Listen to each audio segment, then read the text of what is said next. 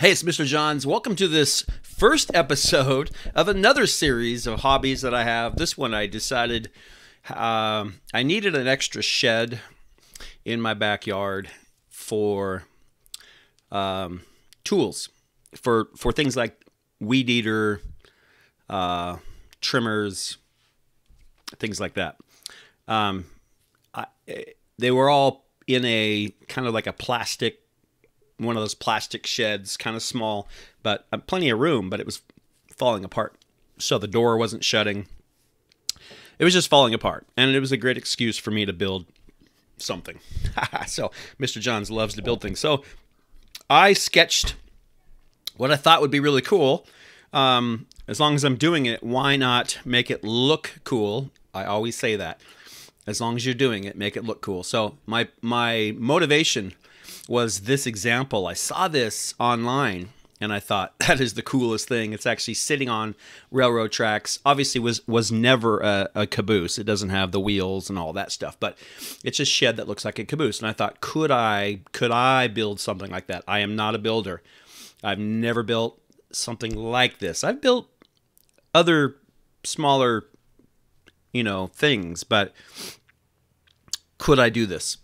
And that's where I started. So this is the room I've got, and there's the plastic shed in the background that is falling apart. And I would like to be able to put the pots and the potting soil and any garden kind of stuff there. To the right in this picture is a big barn shed that's full of Legos at this point and remote control airplanes.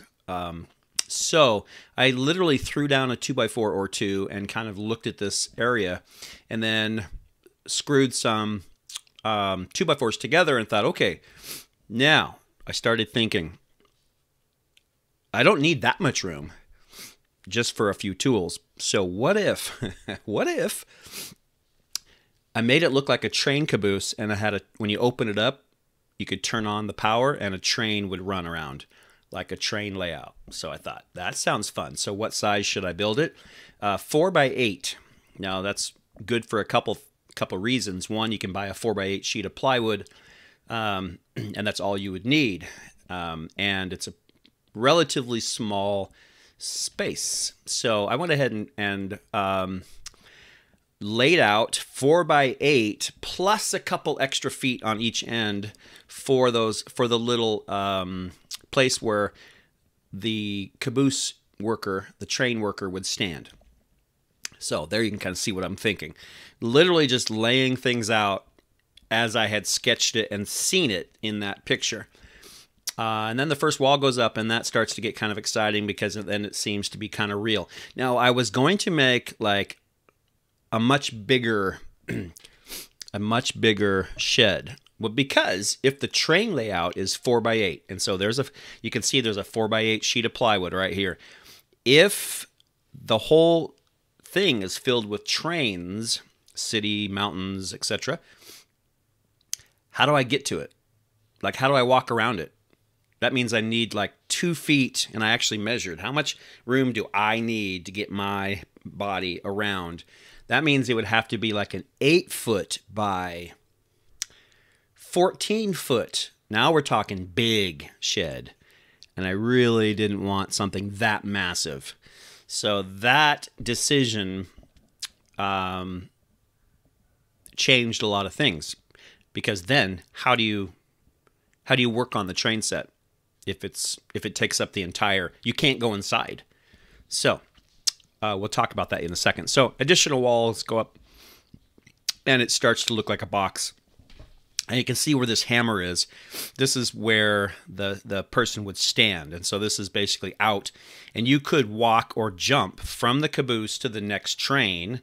There'd be like the couplers right here at the bottom. And that's how they were hooked together. And that's real, back in the 50s and 60s. Caboose were where they would have, they could have a little couch to sleep on. They could have a stove and a sink. Not only a place for them to live, but also was a great place for them to kind of go to get out of the weather. So you'd have a engineer driving the train, and then you'd have someone down in the kind of an engineer down in the caboose, and he could walk or jump train to train. Not sure if they actually did that or if that's just in the movies while it's moving. But the caboose was a really important part. They also controlled the brakes and things like that from the caboose. They could help slow the train down. As soon as more modern trains were developed, a caboose were no longer needed and they went bye-bye, which is sad. They were always my favorite part of the train. So here I am adding on, and I'm starting to think, okay, this would be a really easy shed, except for I want it to have that shape. So the trusses have to be slightly triangular so that the snow and water will come off. But also there's this little pop-out area where there was a window. So I started playing with shapes, and I am not excellent at math. I can measure, but when things get a little complicated, I tend to make mistakes, and I did make some mistakes in this shed. It's definitely not perfect, but it all worked out in the end. So I made several mistakes that I had to undo, but some mistakes I just left.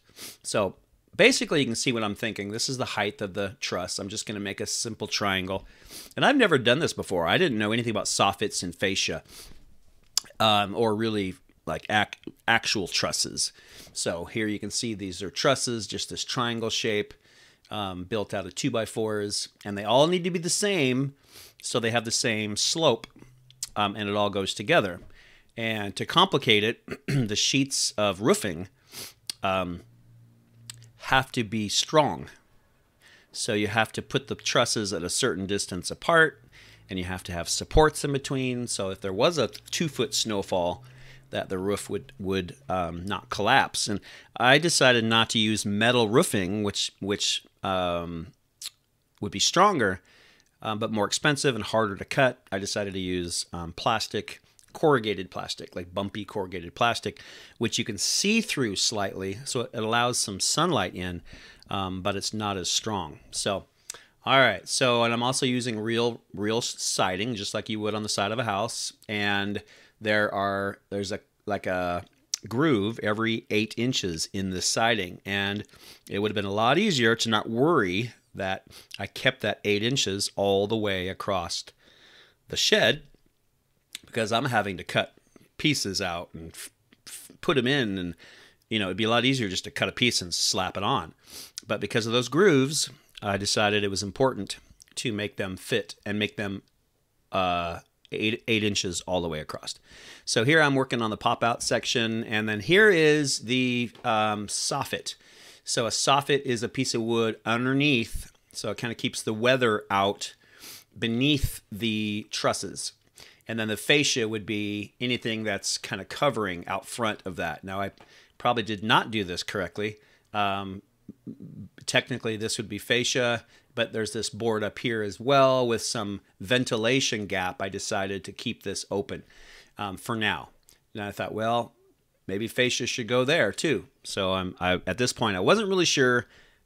All new to me. So as I add on, it just starts to look cooler and cooler, which I really love. And so here you've got the siding finished on one end, and up top, put a little triangle shape up here to hide the little gap where these two 1x4s come together. Here's some corrugated roofing that I was talking about. I got smoked gray, so it keeps some sun out, so it doesn't. So I don't want the sun to be getting too hot in there, or to be fading anything that has color. On the back side, now here's the issue with a shed that has a 4x8 train layout inside. How do I access? I can't reach 4 feet. My arms aren't that long. And standing on a ladder to reach across, not safe, not smart with all this delicate train stuff. So I decided to do something on the back side so I could access it all the way around. But how do you do that when it rains and snows and all that? So, and here you can see in the background one of those sheets of corrugated plastic in dark gray. So Oh, and part of my shed across the way there. So here it starts to look much more finished, which is really, really cool. And I've got the pop out up here, and the roofing is pretty much finished at this point. And this trim is all the way around. Haven't finished the flooring over here on this side. So then I decided to go for the same bright red that was in that example that I saw online, because I love that color. It is bright. It's very bright, but I do like it. So I picked up some red paint from the store. Got lucky. Walmart had like barn red. If you go to Lowe's or Home Depot, you're going to spend $35 on a gallon of paint now.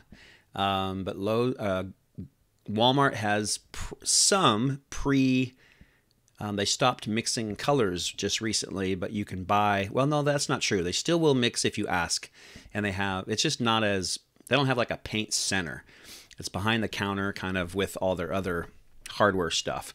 But they do have colors that are pre-made, and luckily one was called Barn Red, and it was like $14 for the whole gallon. That's a steal. So I went ahead and started painting all the way around and caulking the cracks so that the rain wouldn't get in. This is what it looks like looking straight in, and I had installed 3 very bright LED lights. There's a power strip right around the corner. You just reach around and push the button, and it turns on all the lights. It's plenty of light, which I love. It's going to be very, very bright. And you can see what I'm thinking here. Above these 2x4s will be the train layout. And to make this shed usable and not just another hobby shed for Mr. John's, all this area underneath is storage for any tools. And I might build shelves later, things like that. I don't know, but it's plenty of space. So it's great. This is what it looked like after I decorated it. So I decided to paint the trim. I was going to do yellow up here, but it was so bright. I didn't want to, I mean, my neighbors can see this. It's above the fence slightly, and I just thought, that's pretty bright. So I decided to go black on the trim up here, which is just a little highlight of yellow on this triangle. And then I stained the wood. These are also 1x4s. I stained it with some outdoor waterproof stain. These are supposed to be the bars that the person would hold on to while the train is in motion. These are just PVC plastic pipe that I spray painted yellow. And this yellow steering wheel is what the Caboose person would turn to turn on the brakes, air brakes. What that is a steering wheel off of a playground playground equipment that I bought online. This window is fake. There is plastic plexiglass that I painted black on the back side, so it looks like it's reflecting like real glass, but it's dark inside. And of course this door is totally fake. And then I ordered some 2 little lanterns. They're solar lanterns, and so they glow at night. They're just little. They were pretty cheap, just to kind of give it a cool look, which I thought turned out pretty nice. And then on the back side, here's what I decided to do. There's 5 very strong hinges here. I can see some little pieces I missed. I need to finish these. And then this entire wall flips down from this hinge, and you can access the back of the shed and the layout from this entire wall, that was my solution. So it was a great engineering solution to access the back. And as soon as I'm done building the train layout, I won't need to access this very often, but at least I can if I need to. So that was a pretty good solution. And then just recently put the plywood down, and one trick that I learned was that if you put foam down on top of the plywood, it will make the train quieter. If you just put the tracks on the wood, it actually vibrates, and it's louder than it should be and not very realistic. So I put down a 4x8 sheet of foam. I think it was $13, not a bad price at Lowe's. And then on this on the foam, I'm going to draw where the track should go, and that's a whole other project that I will continue in this series as I build this train layout, which I think you'll find really interesting and fun. I hope you do. But for now, I'm out of here. Mr. John's out.